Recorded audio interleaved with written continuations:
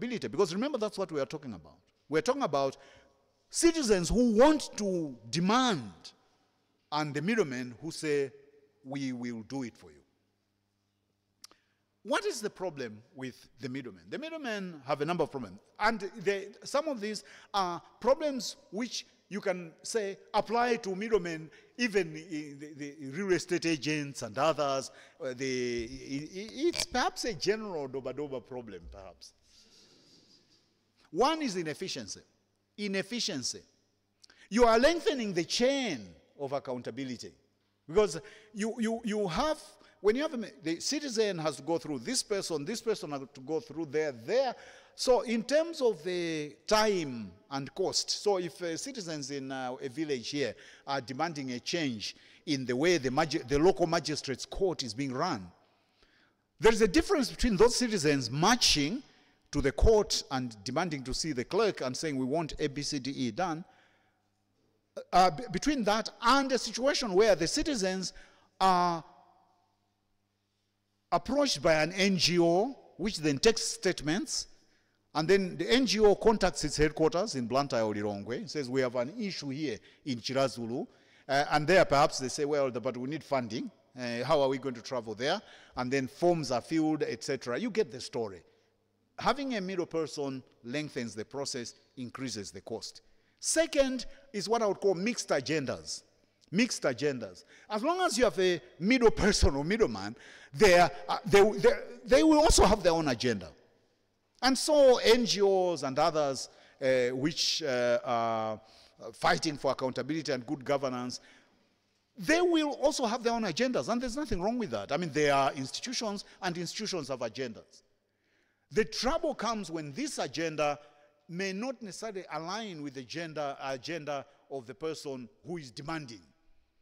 So again, we could elaborate that, but I think because a lot of these are analogies from the economic market, I think we are quite familiar with what I'm talking about here. So if, for example, I have an NGO which says I work for judicial independence and accountability, and you say, please, can you go and say, we want the Chief Justice to resign? And let's suppose I am the Malawi Law Society.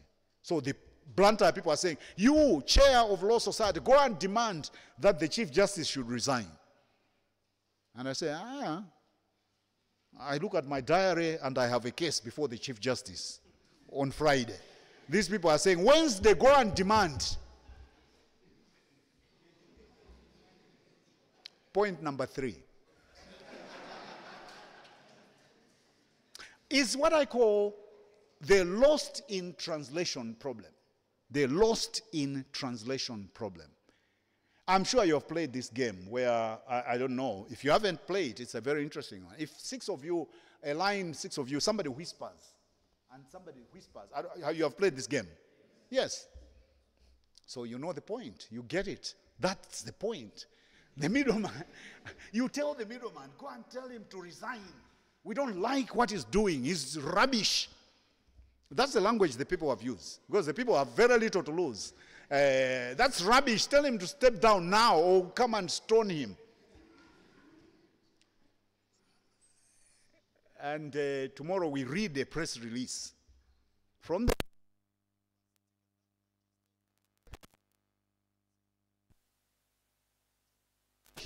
is expressing reservations in the manner in which this office is being discharged, and would therefore be appreciative of any considerations towards relinquishing the... You know, sometimes middlemen can take out the bite. I call this the lost in translation problem. And then there is the dependence syndrome, which we are all aware of. Sometimes you can become too dependent on middlemen. I'm sure that those of us in the room who have played this role one way or the other get this. I can almost share a little personal story myself. I retired, as you heard, and therefore I'm less active in engaging in public debate and so on. And one of the constant questions I get is, masiku anu simukuyankhula atu. Simukutiyankhulira ya, atsogolere. Atsogolere ndani. Yeah, the expectation that somehow I am a citizen, but there is someone else who will do this citizen thing for me. It goes beyond judicial accountability. A lot of what I'm saying here are, in fact, just they manifest themselves with respect to judicial accountability, but it's a general problem with democratic governance and the demand side. So the other problem with the middleman is the dependent syndrome. And you know, when you have a dependent syndrome, it can be hard. And let me just, as a little footnote, say, dependence is bad, but they are beneficiaries. There will always be beneficiaries. And that is why we have to ask ourselves, and I think this is a question we have to ask ourselves honestly and have candid answers. We started by noting that we have had this constitution for 30 years. For the past 30 years, a lot of NGOs and others, and as I said, a lot of them are well-meaning, but they have been going out into the field. One of the themes has been to educate, and you know the word that's going to follow, the masses. Educate the masses. Empower. 30 years. Why are they not yet empowered? Why, after 30 years of these projects, why are the people not civic educated?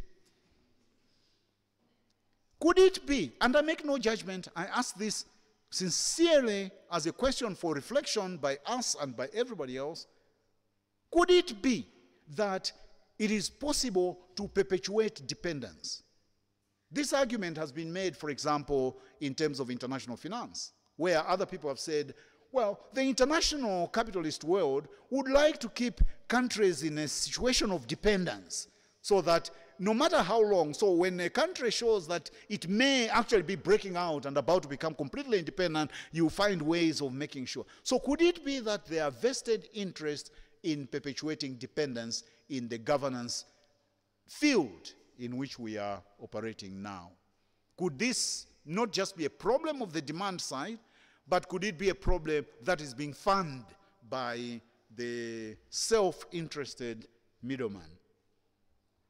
So, again, I want to emphasize, I don't see that, I'm not arguing that there is anything inherently bad about middlemen. I'm not even arguing that it is completely possible to throw them away. I think they have their own benefits. I already demonstrated how perhaps over the years they became useful, particularly when the population was still kind of learning the ropes of this constitution and democratization and so on. So there is a place, I suppose, for the middleman. And you might say, therefore, well, let's revise the title from cutting out to cutting back. So I'm quite prepared to compromise on that. But we cannot run away from the fact that unless we cut off or cut back the middleman, we are not going to achieve sustainable constitutionalism. Sustainable constitutionalism, a situation where a country develops a culture of relying on constitutional principles, human rights, rule of law, etc., that is not attainable only by work on the supply side. Unless we take a serious look at the demand side and tackle the structural and other problems that limit the capacity of the demand side to achieve, we will perpetually be in a situation where governance under the constitution that we mentioned is merely an illusion, where the principles that we stated earlier are not foundational principles, but rather aspirations that we will never attain. So to avoid that, we need to strengthen citizen action. We need to strengthen citizen action. I've already explained why the middleman has problems, although he's a kind of... So let's put it this way, because as I speak, I still am thinking about this. Do we cut out the middleman completely? Do we keep him? And now, just 2 minutes ago, I began to think, well, maybe this middleman is like a troublesome child. What do you do as a parent when you have a really, really unruly child? Well, I guess you can cut them off. Here's a suitcase. Itakule pera. Here are your things. Go. Or you could say, well, you'll be with us, but this is what we are going to do. So maybe that's where we are now. But what's important for me is the enhancement of citizen direct action, because of the problems that are evident in over-reliance on the middleman. So when it comes to the demand side and citizen action, direct action, how can we attain that, and how do we begin? Because it's a journey, it cannot be achieved overnight. I mean, a country where for more than 30 years people were conditioned to a dictatorship, a one-party state where accountability was almost non-existent, to wake up people from that, I don't know, maybe it takes more than 30 years. So if you've been sleeping for 30 years, maybe it takes more than 30 years to kind of wake up from it. So it's a lot of work to be done on the demand side. But, as I said earlier, there has been a start. A number of these middlemen who we are now having a problem with have done a good job, as I said earlier. Civic education, the data shows, for example, that awareness of the constitution, awareness of laws, and so on, has improved over time. So people have become more aware and perhaps a little more literate. Social media has helped. Everybody's a lawyer. Everybody can understand. You don't have to go to law school to be a lawyer, quite frankly. 2 hours a day on Facebook, I think, is enough. You could actually grasp the rudiments of law. Why pay more at a university to study law? You are studying law, yes? Okay, I have a cheaper alternative, Facebook. But on a serious note, I think that what we're saying is that the demand side, the problems on the demand side are extensive. They are consequential. This is not to suggest that there are no problems on the supply side. There are problems. I've already outlined some of them. Many of them are structural, and I want to emphasize that, structural, because there is a tendency in some quarters to personalize and to say, well, the reason why the judiciary is problematic is because of that judge and that judge and that judge. Well, maybe, but it's actually more fundamental to think about the structural problems, because structural problems last. People die, people resign, people retire, but structural problems last. So I think that's where the focus ought to be. A lot of work has been done there, but as I said, it's the demand side that we wish to talk about, perhaps, or rather we have mentioned a lot more this afternoon. So how do we approach enhancing direct citizenship, and by especially in terms of trying to move away from middlemen? Well, I think the way to approach it is this, that to think of the middleman as a current necessary evil, if you will. A current necessary evil. Evil in the sense that I'm not evil like hey, horns and devil and so on, but evil in the sense that they have their challenges, they present impediments. But at the same time, I think we cannot cut them out just like that. I mean, today, to say tomorrow, no middlemen.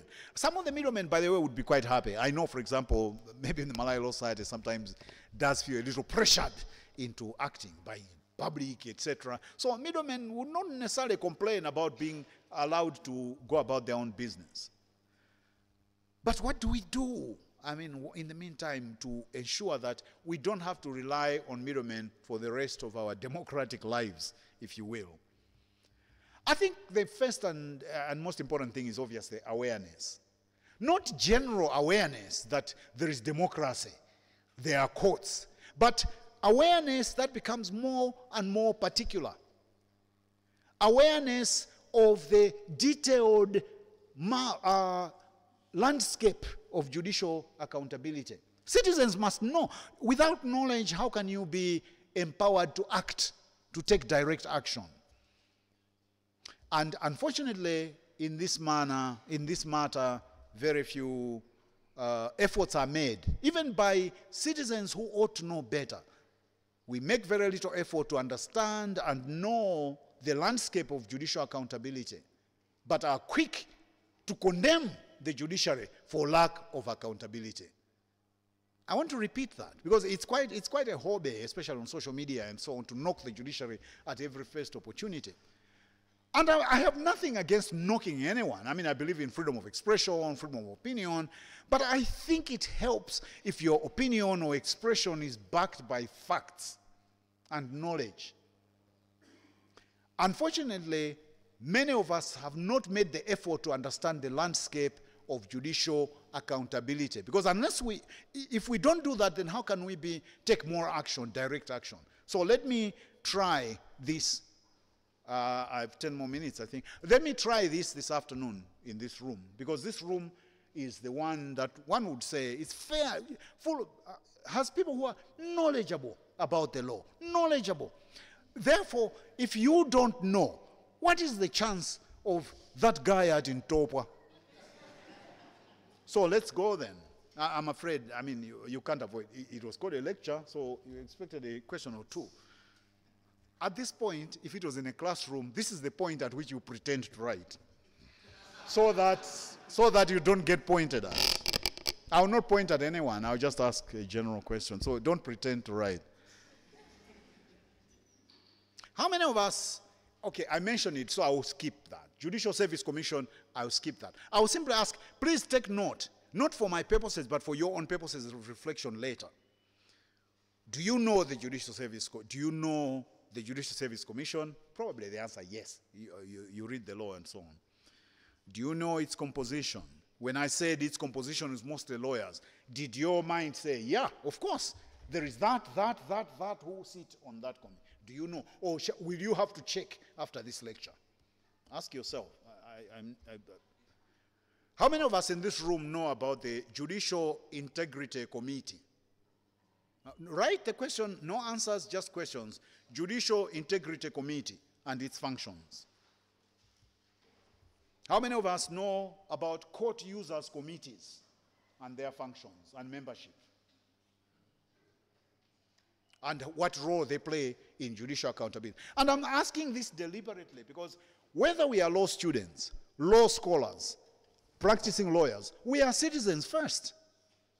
And unless we take an interest in our citizenship and the rights that we have, I think we are almost not entitled to go on these sprees of constitutional vandalism that happen on social media and other places. I call it constitutional vandalism because that's exactly what sometimes happens. If you just throw stones and break down institutions without facts and you walk away without consequences, I think that is constitutional vandalism. Burglary even. Because basically what you're doing is you are entering the Constitution with an intent to commit vandalism. With an intent to commit vandalism in there. And then you go. Knowledge. Knowledge enables us to approach this serious subject seriously. To have a chance of addressing this, one of the most critical questions that we have in front of us, because it relates to foundational principles of the Constitution. We ought to take it a little more seriously. How do we take it a little more seriously? By becoming more knowledgeable about it. In the same way in which a lot of us are knowledgeable about the executive, or the president, or the SPC, or the SPC has done that, or the PS, or director, and so on, or there is the Malawi Public Service, parliament committees. Why don't we also take the same interest? And it's not just for us. What I said is that it's almost a precondition. Unless this happens across the country, at all levels, unless we get more and more knowledge about what is judicial accountability and what tools do we have as citizens, we'll never be able to use those tools. You can't use tools unless you know they are there.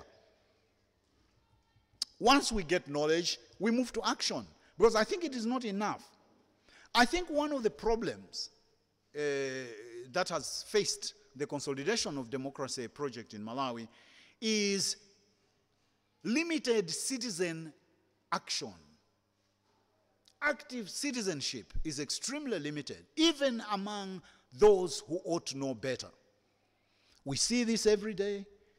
When an issue arises which requires direct citizen action, many of us would rather not participate. And here I am talking about for example, at least 3 steps that I would see as being critical to moving to action now. One would be to have an honest conversation with the middlemen about what I would call exit strategies. Let citizens meet, whether you are talking about NGOs like Malawi Law Society, or indeed community-based organizations at the local level, or some of these NGOs that travel around the country. I think communities have now matured enough to have a conversation with them and say, look, you have been working in this area since 1994 to empower us. Let's have a chat. When are we going to be empowered so that you can leave and go maybe somewhere else? Now, I am making this sound a little flippant. It is not. It is a conversation that must be had, because a democracy cannot really take roots simply by being a vicarious democracy where citizens live their citizenship through others. Citizens must live their citizenship themselves. Direct and say,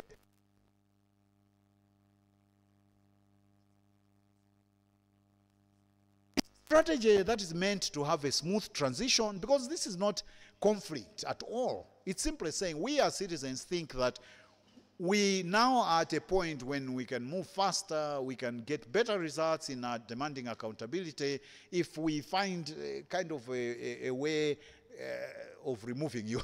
I don't know what the most diplomatic way of saying that would be, but exit strategy. Honest discussions about exit strategy. Number 2 is, we've already talked about knowledge, so we are now talking about mobilizing for specific action. Now to say, right, what are the problems that we have, how do we deal with them, and so on. Now, I know that as I say this, some of you are wondering, what does the villager have to do? I mean, how will this affect the Chief Justice? I think let's think of accountability, not just in terms of the Supreme Court and High Court. In fact, I think it would be a mistake to do that, to focus on the High Court and Supreme Court as the locus of our discussion of accountability. I think the accountability, judicial accountability, in fact, is in more danger and at more risk in more isolated areas. Let's imagine a magistrate, for example, who is kilometers away from anybody else, kilometers away from the Boma. I think that judicial officer can almost do anything with very limited accountability if the citizens around that court, if the citizens who use this court do not take action. And that's why I'm saying citizen action is important, because the middlemen may not even arrive, that may be out of bounds or out of reach of the middlemen. Mobilizing for specific action, therefore, doesn't mean action against the Chief Justice or Supreme Court, although that may be included. But I'm talking about action with respect to accountability of local courts, the courts that are in our midst, the nearest to us, the nearest to the citizens. Now, how can we mobilize? You might say, but there have been arguments in some literature that the Malawian society was demobilized through the one-party state, that they are no longer capable of mobilizing themselves for action. I tend to disagree with that pessimistic conclusion.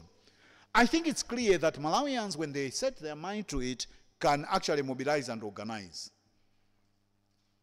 What about, how do we organize around religion? For example, I'm a Catholic. I mean, maybe I should have stated that at the beginning as a declaration of interest.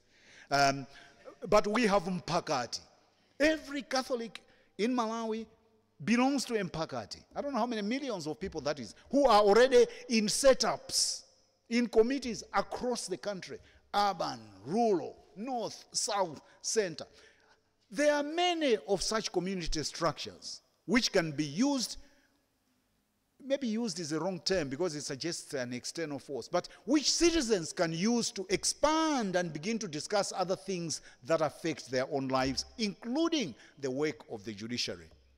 Accountability is not just about wondering, the MP sakutitandiza, councillor sakutitandiza. We should also be able to say, magistrate sakutitandiza. entire time, we cannot wait for the Malawi Law Society to always go to the street and say, cases have been delayed. The people who experience delayed cases are not the Malawi Law Society, but individuals.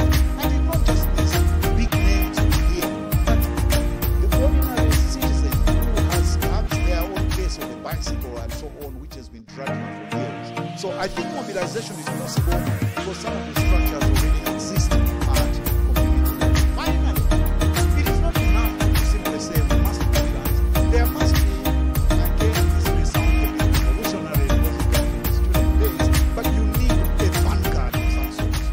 People don't just mobilize themselves. They need to be animators within the communities who can set it up and begin the process. Now, this is always the difficult part. I don't know whether it's because of the result of our culture, but you know what happens to you when you are the first one to suggest radical action. For example, a demonstration. People will say, I can't change it.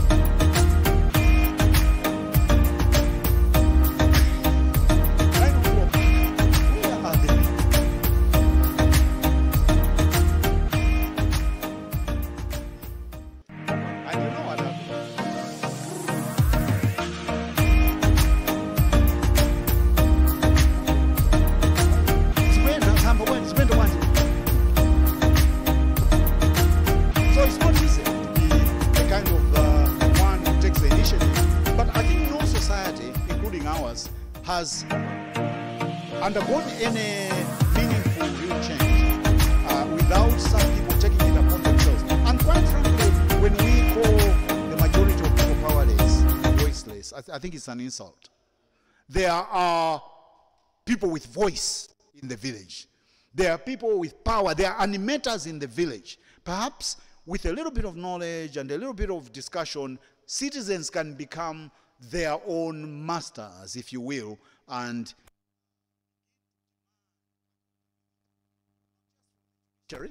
but also from all holders of public power. And therefore, I conclude this lecture by saying the following. Judicial accountability is extremely critical to the sustenance of democracy in Malawi, and indeed elsewhere. Judicial accountability is the currency with which the judiciary secures public confidence. The more accountable an institution is, the more confidence it will win from the public. And the judiciary relies on public confidence to sustain its legitimacy. Historically, and for understandable reasons, the accountability equation, the demand-supply accountability equation in Malawi has been facilitated by what we may call middlemen, who have, in fact, registered some benefits and some gains in the process of consolidating democracy. However, middlemen come with their own baggage, and we have already outlined this. And it's baggage which disables them from having the capacity to be the long-term factor that can help consolidation of democracy. So we can only see them perhaps as a necessary temporary measure. Although 30 years is a long time, but I think that that's now quite a long time. In the absence, rather not in the absence, but in order to move forward, we need, as a minimum, to reduce the role of middlemen, but at best, to remove it altogether, so that there is a direct connection between citizens and their governance. Now you might say, this is not practical. Not every citizen, we are 17 million people, cannot go knocking on offices demanding accountability. I have said this must be through organizing. Organizing, by implication, suggests that all these questions will be of form and methods and approaches will be discussed. But what is critical, I think, is this: to sustain constitutionalism in Malawi, to have a culture where power is exercised on the basis of the fundamental principles I outlined earlier, citizens have to jump into the ring themselves. If they don't do this, then we shall perpetually be in this situation where we are engaged in what I call citizenship by proxy, or proxy citizenship, where we abdicate our citizenship to others to take care of us, and we just sit and expect that the benefits and the bounty of democratization will flow to us. I'm afraid we have.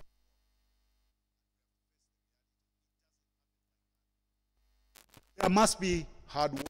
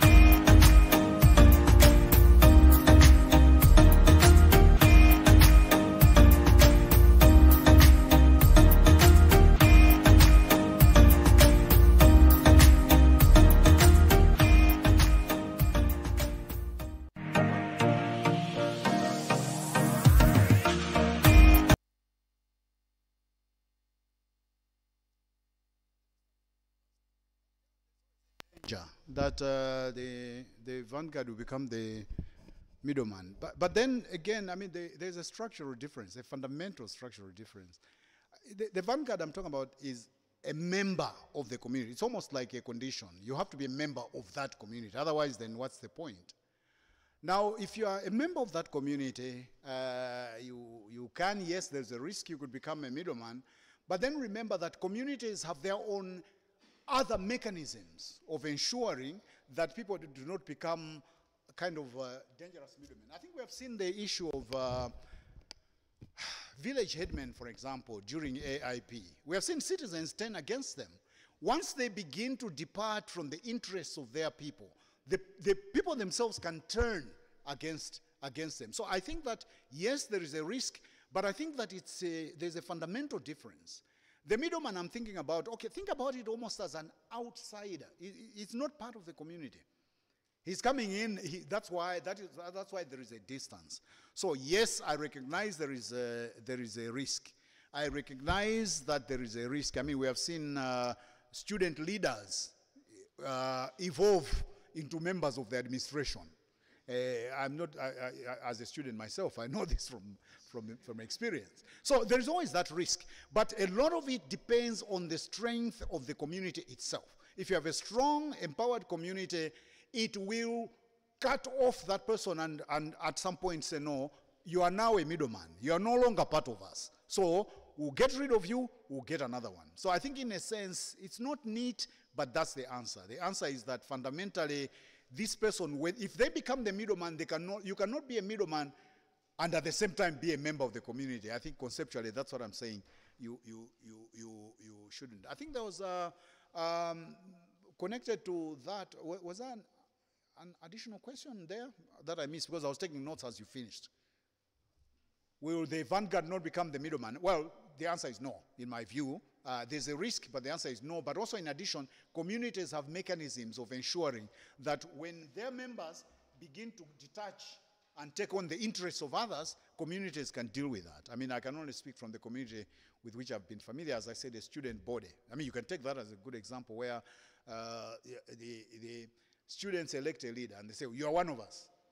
But when they go to the administration says, no, you are our bridge to the students. Now, if you say, yes, I am a bridge, then you are no longer a student leader, you are a bridge. And then at some point, people will say, no, I think in that case, then perhaps.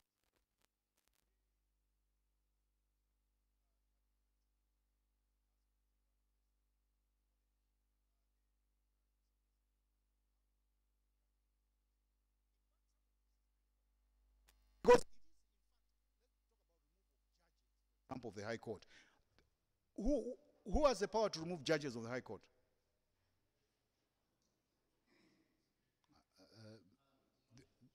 These are law students?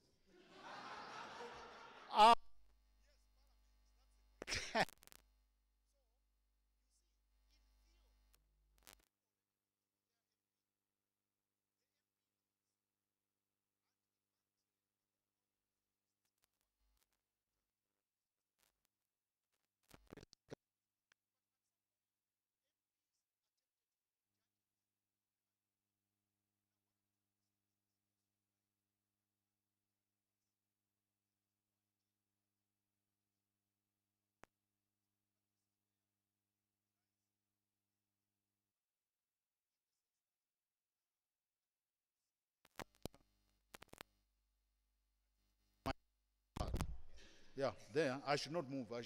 Here, right? Okay. So yeah, you're right. I mean, knowledge is hard to get, but what I'm saying is that there are mechanisms, and maybe we should also think about the society and how it has evolved. This point I make maybe in one line in the actual detailed paper, that I think for now, it's almost, I don't know, I'm guessing, but it's almost impossible to find a village where there is no one who has gone up to Form 4. Indeed, as more and more universities arise and more people study, I think our societies are evolving. So I think to some extent we should be rather cautious of our characterization of the lack of knowledge and flow of knowledge within the community. But having said that, I agree. There are situations where you need, and that's why partly maybe I agree. I think was it the idea, I don't know where it came from. It says maybe it's too early to completely cut off the middleman. Yeah, I think you're right in that sense. But let's be honest that you cannot have this position as a permanent position. That's really ultimately the goal. So yes.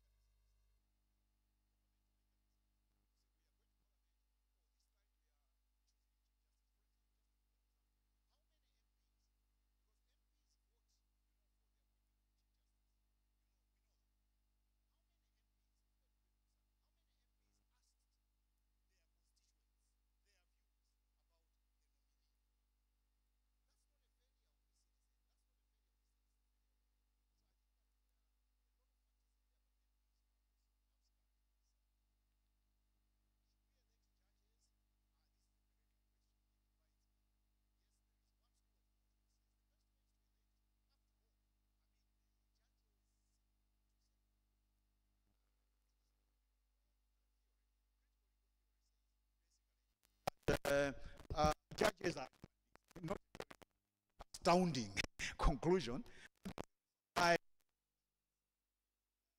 also have religious views and so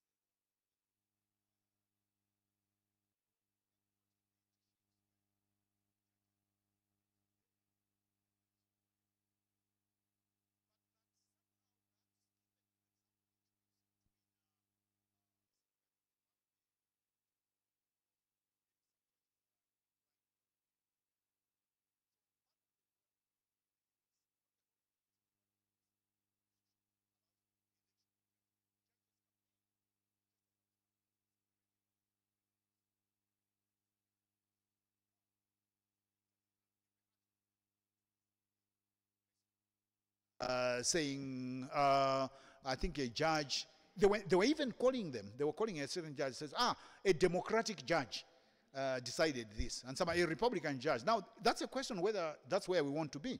Because in the US, some of them, they will campaign under political party banner. Choose me to be judge, so. No, I think they're talking about DAs, but judges also campaign. Basically, you know, these are conservative, these are liberal. So to say, oh, they will be campaigning at CU today, saying, choose me, I'll be the best judge. Yeah. Now, I know why we react like this. Partly it's traditional, because our legal system has been developed from the British tradition of law and judges. It's kind of a gentleman's game. You know, you don't apply for these jobs. You don't do interviews. You just whisper and say, so is a good gentleman, and so on. And these things happen that way. But maybe things have changed. So we may have to start debating this more seriously. But I'm not too sure that we are yet at, because we still are messing up our parliamentary and presidential elections. Maybe we should wait, sort that out first, and then before introducing that mess in the judiciary. So again, sorry for keeping you waiting further, but I think how enabling is the Constitution. I think two quick answers. One, it is enabling. There's also a couple of paragraphs in the paper. Human rights are the most enabling. Because the human rights section, chapter 4, is the one that allows even this man from Monsoni to do certain things. You don't have to have a degree or whatever to do certain things. So in terms of enabling tools, human rights are. The only problem is that you still need, it's not just a question of having tools. You need the courage and others. That's where I said organizing comes in. There is safety and confidence in numbers. While individual villagers may not go to a court to complain, but if they meet in the evening chat and say, yeah, I think they can actually do it. So human rights are one. Will they still be going through the middleman? You mentioned the ombudsman. You said some of the middlemen are, in fact, in the Constitution.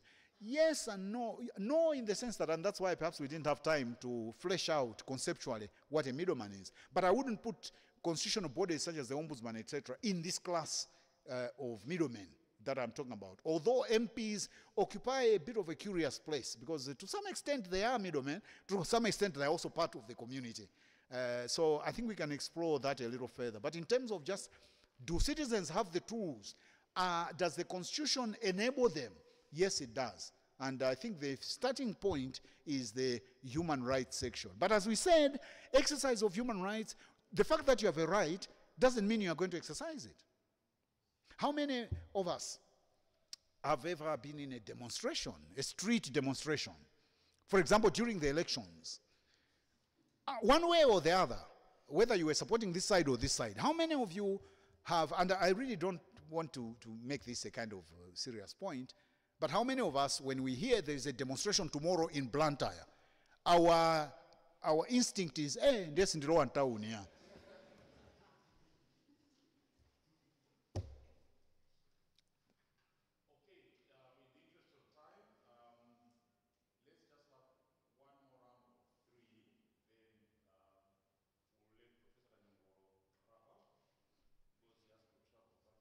Yes.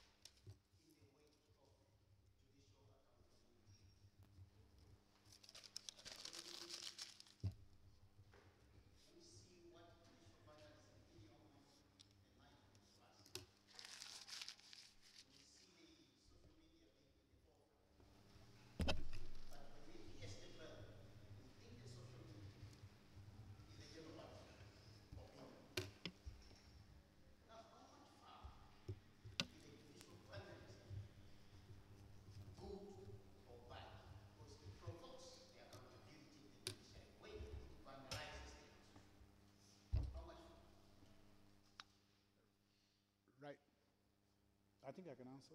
Yeah. Okay, let me start with that one. There's a difference between debate and vandalism. I think that's why, for example, in a lecture room, even here, that's why he's saying, let's take 3, and then you answer, and then that's why in court, you have procedures. A witness speaks, another does. It's that sense of debate. It's not to curtail any aspect of debate. You can provoke debate anyhow. But vandalism is where there is no method. It's pure madness without objective. Or the only objective that is there is to annoy and irritate. So social media, unfortunately, is such a broad term because within it we have to separate. It's not all social media that is vandalism, and if that's what I suggested, I retract. I didn't say that, but that's where you find a lot of it. Why do you find a lot of it? It's because there is no responsibility. In vandalism, you can just go walk around here and throw stones at the glasses and walk all the way, no consequences. I think social media to some extent allows you to do that. As long as you have data, you don't even have to have data. You just have to be near EduRoom. If you're near EduRoom and you have a bit of time, then you can just go and say, the Chief Justice is corrupt.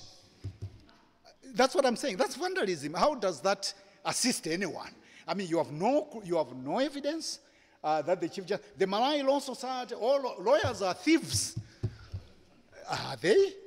And so on. So, yes, there is an element in which Wamisala na Nanghondo. But if the whole village is Amisala, then you can't win Nanghondo. You can't.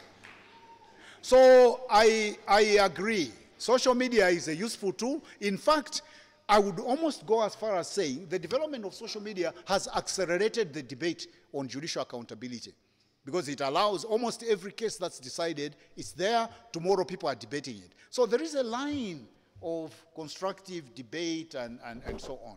But there is another nasty element. You will agree with me. Social media has a certain nasty element. And the fact that people can say things without even disclosing their identity. So you could be sitting here with somebody in this very lecture room and then go and insult them on social media without them knowing that you are the one. I mean, that's a kind of, I would almost call it Wild West environment, which I am. So no, I didn't want to dismiss social media entirely. It is a useful source of debate, public debate. It's just that sometimes is, but also something you said, I think maybe just needs a little comment, which you said, yeah, but social media represents the views of the general public. I think we need to be cautious about that statement. One, they are very, out of the 17 million Malawians, I'm not even sure how many are on WhatsApp or Facebook or Twitter.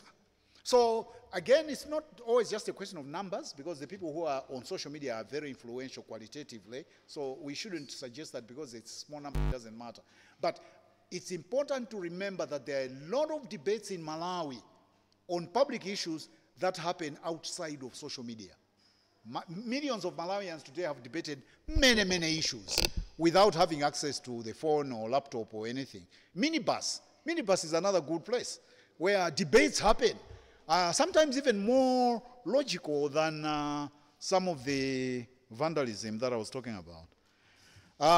Language, your question is the easiest because the answer is yes. I agree with you. I think that language in this country is one of the most downplayed aspects of the obstacles to democratization, not just in the courts, in parliament, in all these documents. I think we almost have two countries here. We have the countries of the English-speaking, and then we have the country of the non-English speaking. I sometimes joke that if you go and attend a case, there are two cases happening. One in English, one in Chichewa. And sometimes they are not the same. And I think, again, a note to legal scholars. Deep research is required there. To what extent does the fact that language interpretation, court interpretation, to what extent does it affect the right to fair trial? I've already given you a title there. Dissertation, journal paper, and so on. Because I think if you observed even just 10 cases, go to 10 cases, take notes. Take the English version, and then take the interpreter's version, and then do a proper analysis of, does this mean this? Now, the danger is that the guy who is maybe, or the lady or whatever sitting in the dock can only listen one language. So he's participating in this trial. The magistrate usually participates in both. That's why sometimes he corrects. And says, no. It was showing that there are two things going on here. Now, if you have a foreign observer, they will only watch one trial, the English one. So, yes, that's the shortest answer for you. And then finally, I think it was demonstrations, Mr. Chirambo, demonstrations. How can we make sure demonstrations are effective? I think let me start by kind of challenging you on the point that a demonstration cannot be effective unless it is violent. I have participated in many demonstrations myself as a young man and even older. And it depends how you organize it. I actually think that using violence as a means of gaining, I think it's a lazy way of demonstrating. Because any fool can pick a stone and throw at a glass. But it takes thinking to think of how can we best demonstrate to have an impact. And that, I think, has to do with vanguard, leadership, and so on. I'm sure that I will finish by pointing to you, because I always encourage law students. So this is to the law students. Read the news. Every single day, watch the news. Don't go to bed without knowing what's going on in the world. If you have a phone, it's not just for WhatsApp. Have a news app on your phone. And you can even tell your phone, these phones are smart now. You can say, tell me legal news from the world. And they will tell you.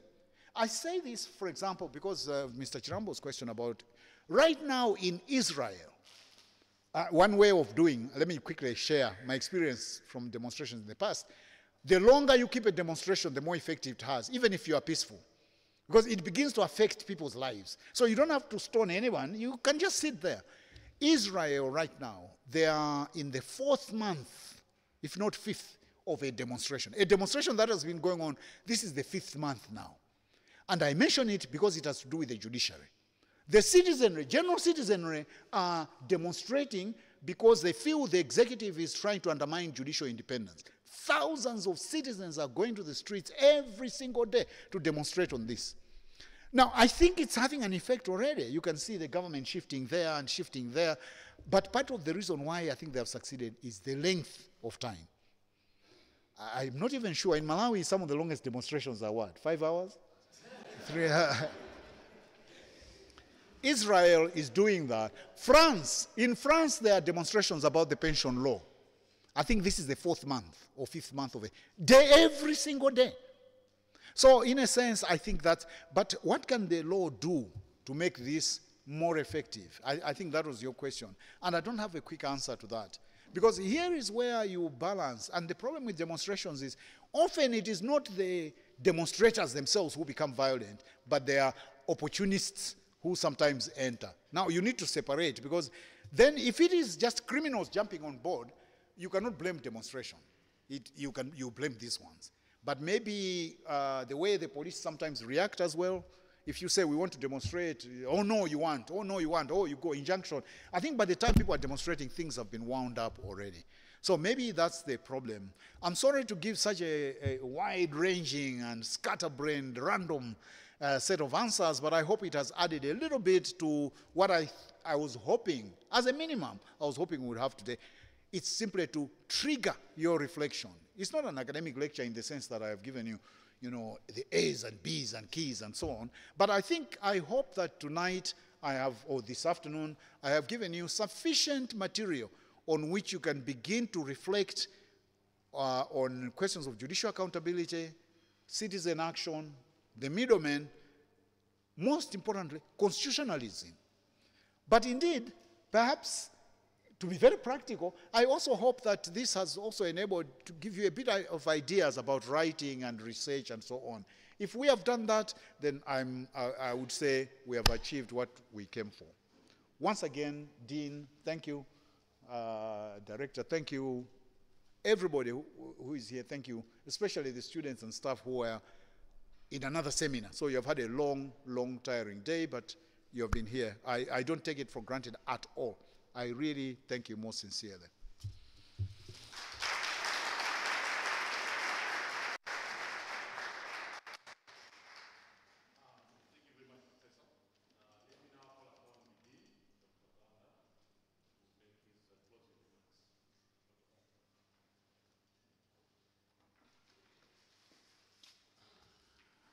Thank you very much, Prof, for that enlightening lecture.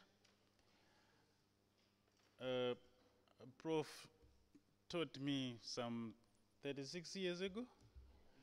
We were his first students as he was beginning his teaching career, and we have observed over time how he has grown and imparted to almost all the lawyers that you see in the country. And so thankful for that, and that you were able to come as we requested. And also I'm glad to see how active our students have been. I know you quipped, but I think you were joking whether they were law students. And I'm really impressed with your response, the questions you have asked. Maybe we didn't have enough time, but I think we should do this more than we have been so far.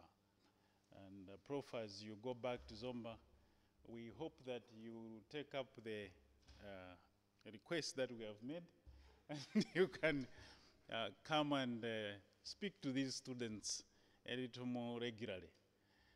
That would be very much appreciated. To the Research and Publications group, you have done a wonderful job to bring us together, the notices that you put out, and the whole organization. And the Director for Academic Affairs, thank you for being with us. It is my humble prayer that we will continue to engage as a faculty. It's really enlightening. Thank you very much. So with these few remarks, this session is closed.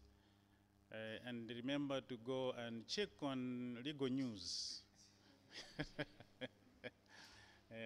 And I'm sure the lecture has also given you topics for your dissertations. And so I think it's very helpful. Thank you.